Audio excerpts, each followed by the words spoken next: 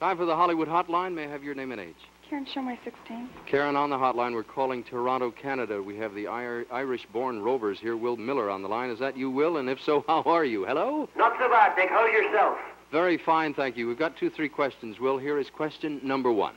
Well, how long has the group been recording? Well, the Unicorn was our second album.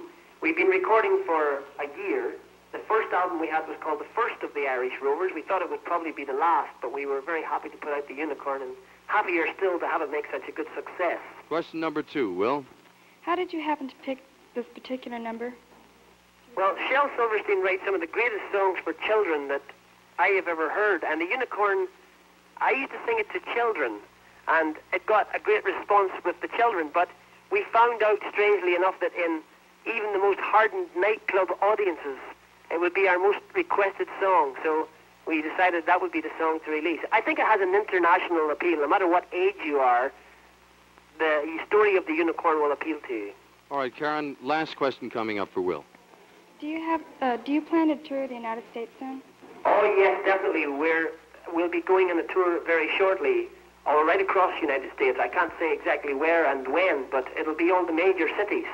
Will, I can't tell you how joyful it was to have you with us. We all enjoyed talking with you and love your Irish brogue there. Good luck with the record, and when you're in town, please drop by, will you? Well, Dick, can I give you a special little Irish blessing from the Rovers to all your listening audience and to yourself? Please do, me boy. These are the words my grandfather gave me when I left home, and I'll just pass them on to everybody. May the wind always blow in your back. May your house be free from rent. May your days be as long as the beard on Paddy McGinty's goat. When you're 135, may you die in Ireland, and may you be half an hour in heaven before the devil knows you're dead. Good luck. Will, thank you very much. The Irish Rovers. Here we go. Thank you. Kinds of animals than you'd ever seen. They'd run around free when the earth was being born. But the loveliest of them all was the unicorn.